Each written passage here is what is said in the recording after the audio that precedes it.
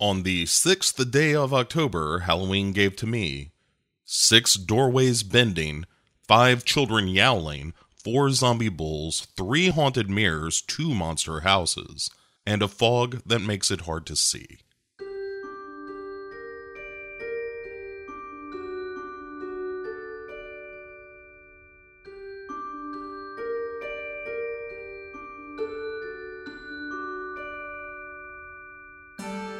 Hey there, everybody, and happy October 6th.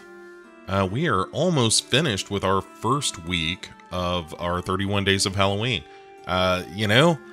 It's always fun to get through the movies, but also, time is fleeting, folks. And speaking of fleeting, this has nothing to do with that.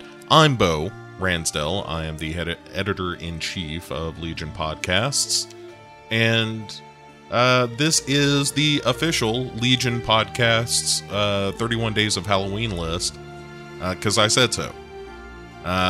So there you go. Power. Absolute power. So anyway, we've had, if you've been following the episode so far, we've been talking about a lot of haunted stuff, haunted mirrors and haunted houses and haunted people and grudges and all that stuff. Now, this is the granddaddy of haunted house movies. Well, maybe not. You could probably make an argument for the old Dark House, and you would be right. But in terms of what we think of as classic haunted house movies, it doesn't get more classic than The Haunting from 1963, the movie which was directed by Robert Wise, written by Nelson Gidding.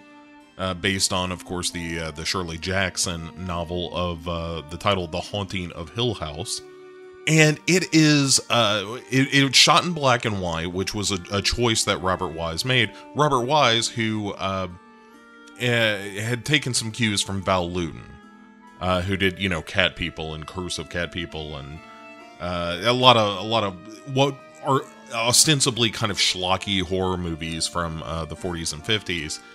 But when you watch them, they're kind of hypnotic and elegant, and they elevate the subject matter in a way like Cat People kind of shouldn't work, but it does because it's beautiful, and that pool scene is still frightening.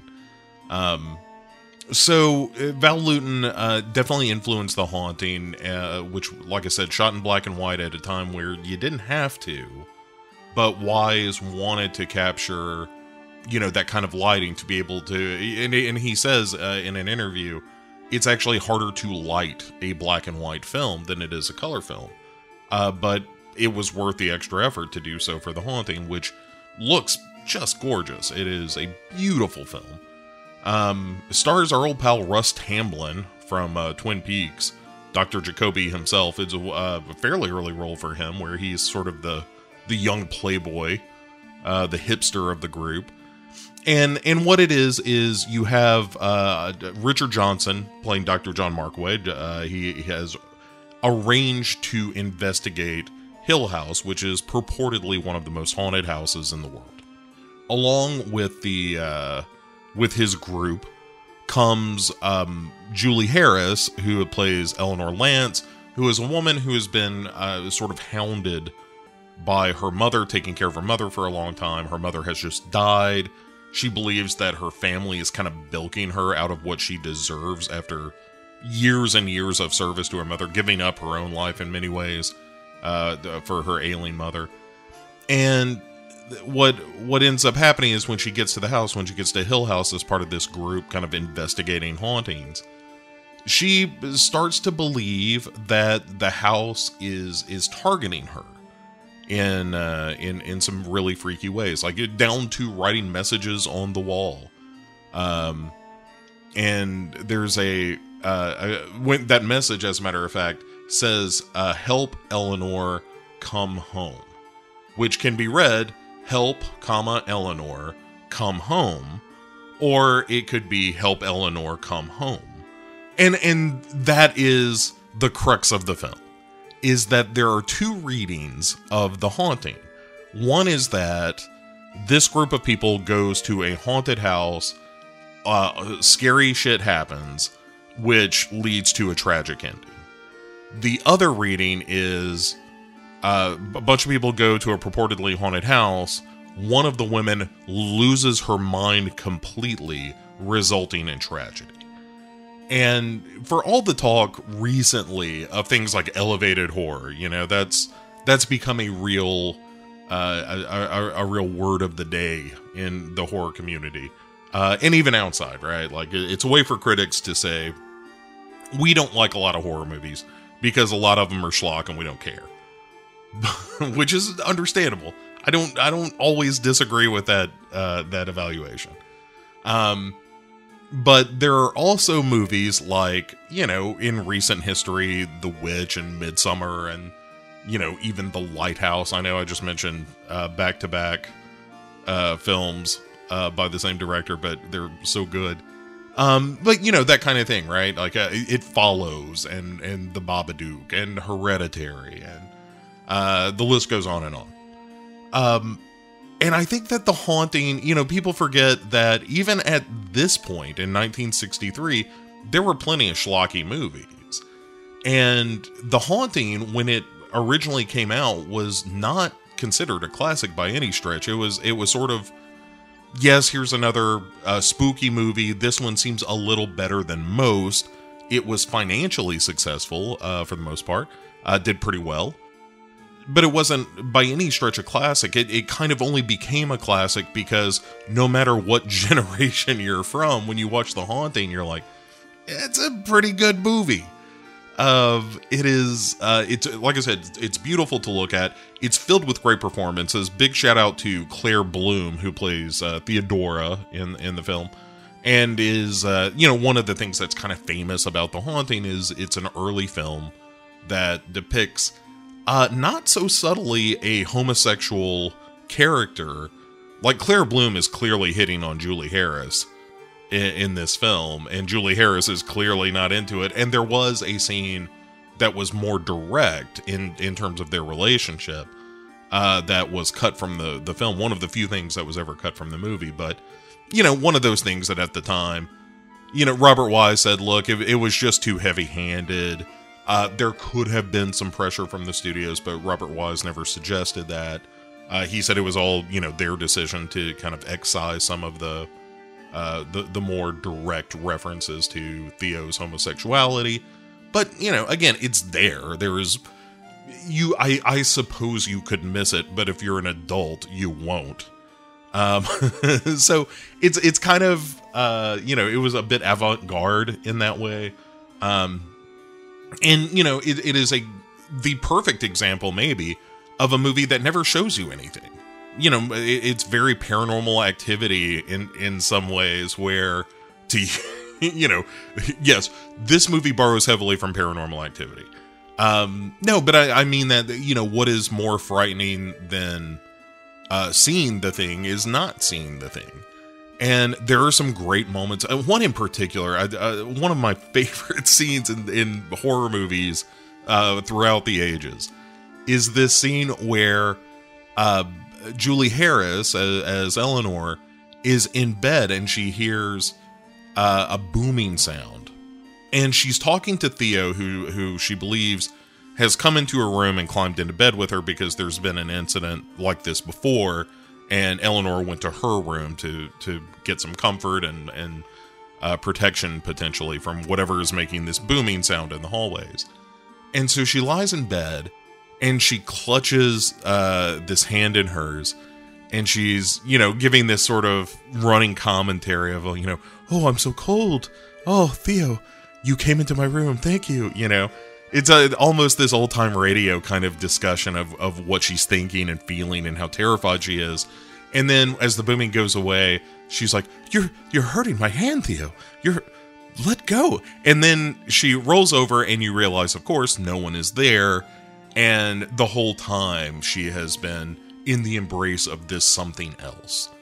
And it's really creepy. And then you layer onto that, well, she could also just be bananas.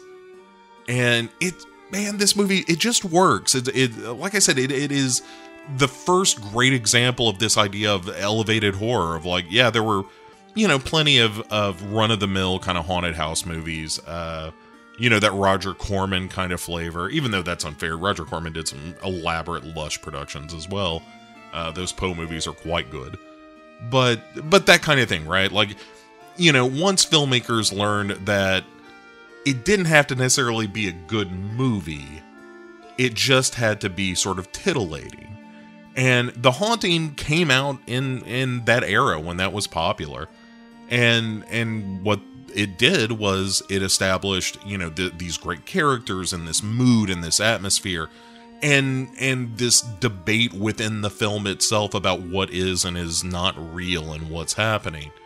It's terrific. The Haunting is in many ways a very cozy movie, but that makes it sound like it doesn't have a bite, and it kind of does. In many ways it's a very sad movie. But the house that they shot in is fantastic. The exteriors are great. It looks beautiful. The characters are fun. I really like the fact that Dr. Markaway in the movie is kind of an asshole and is just concerned about, like, we are here to do a job, and Eleanor, if you're going to be a crackpot, we just got to get rid of it, not really concerned with her well-being in any way. And again, it's just all these super interesting characters talking to each other in interesting ways and revealing things about themselves. And there was also this running voiceover where you hear Eleanor's own thoughts, and that also kind of leans into the idea that maybe all of this is just in her head, and that she's just crackers. So sorry to use so many medical terms like that, but anyway, this is such a delightful movie to go back to. I wouldn't call it outright scary. That falls into what we talked about before on this series about being a bit jaded and having seen a lot. And I've seen The Haunting a million times, so it doesn't really spook me the way it used to. But I love it. It is not a chore to watch. No matter how many times I see it, I still find a level of craftsmanship in The Haunting that is rare. And it's just a classic movie. It's one of those that no matter how old I get, no matter how many generations discover this movie, there are always going to be people that look to The Haunting as one of the great haunted house movies. And it is. It absolutely is. It is, probably top 3 on my list of these are the greatest haunted house films that were ever made. That's it for day 6. If you haven't seen The Haunting, please do. If you haven't seen it in a while, you should. We're going to get into some stuff here in the future I haven't seen yet. Some new releases and whatnot will appear on this list. And so the front end of it, it's a little stacked with movies I love, and I won't apologize for that.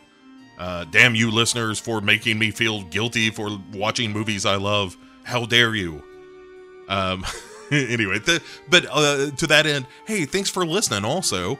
Not only are you a bunch of bastards, but thank you.